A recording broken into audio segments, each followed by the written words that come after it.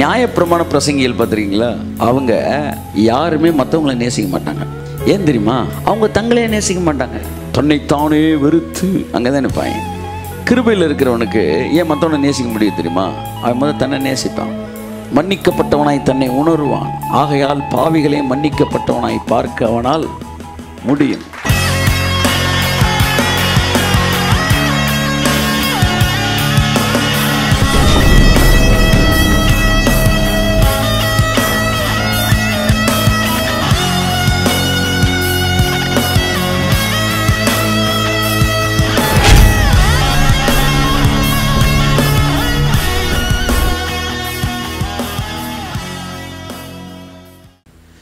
We are blessed. இயேசு கிறிஸ்துவின் நாமத்தினாலே சகலத்தையும் எங்கள் வாழ்க்கையில் முடித்திருக்கிறீர். முடிக்கப்பட்ட ஒரு வாழ்க்கைக்குள்ளே நாங்கள் நடந்து கொண்டு இருக்கிறோம்.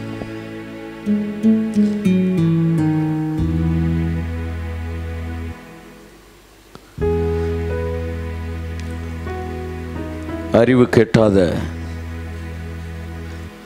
அந்த அன்பை அறிந்து கொள்ள வல்லவர்களாகும்படிக்கு நம்முடைய நல்ல ஆவியானவரை நீர் எங்களுக்கு தந்திருக்கிறதற்காக ஸ்தோத்திரம். Thank you for your presence. பூமிக்கு வானம் எவ்வளவு உயரமோ அவ்வளவு உயரமாய் உன் நினைவுகளும் என் நினைவுகளும் இருக்கிறது என்று சொன்னீர். இயேசு கிறிஸ்துவின் நாமத்தில் ஜெபிக்கிறோம் ஜீவனுள்ள நல்ல பிதாவே. கரங்களை தட்டி கர்த்தருக்கு நன்றி சொல்லுவோம். Praise God. Hallelujah. இயேசு கிறிஸ்துவின் நாமத்தினாலே உங்களை வாழ்த்தி வரவேற்கிறேன். பூமிக்கு வானம் எவ்வளவு உயரமோ அவ்வளவு உயரமாய் அவருடைய நினைவுகள் இருக்கிறது. ஸோ நீங்கள் நினைக்கிற மாதிரி கடவுள் கிடையாது. அவர் வேற. நீங்கள் பார்க்குற மாதிரி அவர் பார்க்குறதும் கிடையாது. அவர் வேற.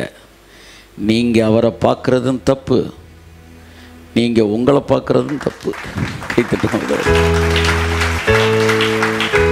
நீங்கள் அவரை பார்க்குற மாதிரி அவர் இல்லை, நீங்கள் உங்களை பார்க்குற மாதிரி நீங்களும் இல்லை. அவர் பார்வை வேற, அவர் எண்ணம் வேற, அவருடைய அணுகுமுறை வேறு, அவருடைய அன்பு வேறு. ஒரே வரியில் பைபிள் சொல்லிடுச்சு, அறிவுக்கு எட்டாத அன்பு. தட் இஸ் என்ன சொல்றது, சர்பாசிங் யுவர் நாலேஜ். அறிவுக்கு எட்டாது அந்த அன்பை நீங்கள் என்ன பண்ண முடியாது,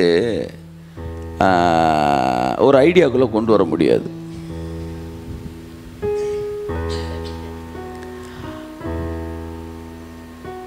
அதுதான் காட்ஸ் லவ். ஸோ அதனால் நீங்கள் யோசிக்கிறதெல்லாம் விட்டுட்டு நேசிக்கிறதுல இறங்கிடணும்.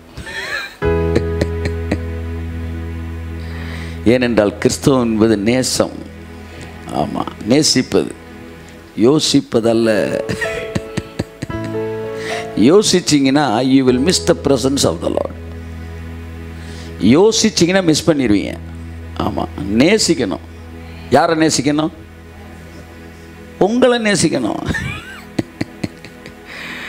உங்களை நீங்கள் முதல் நேசிக்கணும். அப்போ தான் நீங்கள் மற்றவங்களை நேசிக்க முடியும்.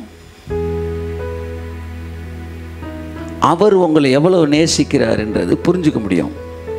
அன்பு வேணும் சார். யார் மேலே அன்பை காட்டோம்னா முதல் உங்கள் மேலே காட்டுங்க. நியாயப்பிரமாண பிரசங்கிகள் பார்த்துருக்கீங்களா, அவங்க யாருமே மற்றவங்களை நேசிக்க மாட்டாங்க. ஏன் தெரியுமா? அவங்க தங்களே நேசிக்க மாட்டாங்க, தன்னைத்தானே வெறுத்து அங்கே தான் நிற்பாங்க. ஆனால் இயேசு சொன்னார், உன்னை நேசி, உன்னை நேசிப்பது போல பிறனை நேசி. லவ் எவ்வளோ வரும்? நான் என்னை எவ்வளோ நேசிக்கிறேனோ அவ்வளோதான் மற்றவனை நேசிப்பேன்.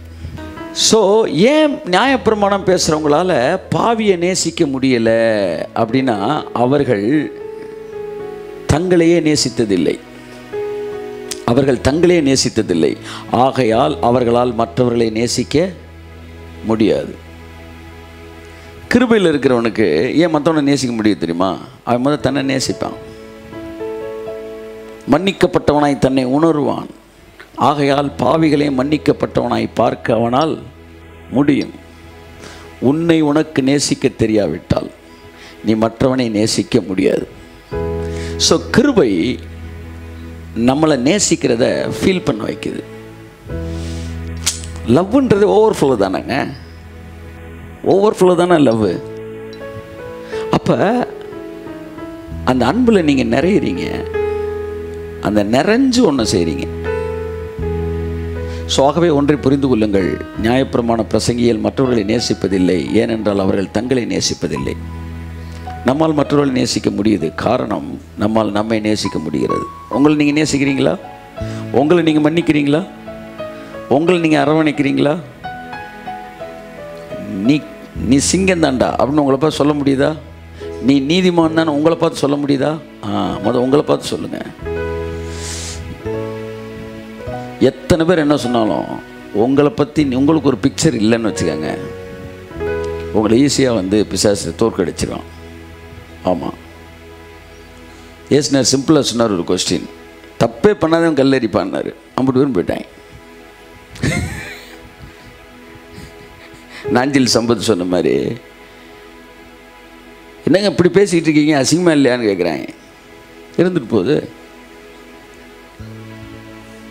என்னை கை நீட்டி சொல்லுவதற்கு தமிழ்நாட்டில் ஒரு அரசியல்வாதி உத்தமம் கிடையாதுன்றான். இப்படிலாம் அதை நீங்கள் புரிஞ்சுக்கணும். 2 விஷயத்தை நீங்கள் மறக்கவே கூடாது. இந்த உலகம் நமக்கு பாத்திரமானது அல்ல. 2வது, நீங்கள் அவருக்கு பாத்திரமானவர்கள். கரங்களை தட்டி கர்த்தரை நன்றி சொல்லுவோம்.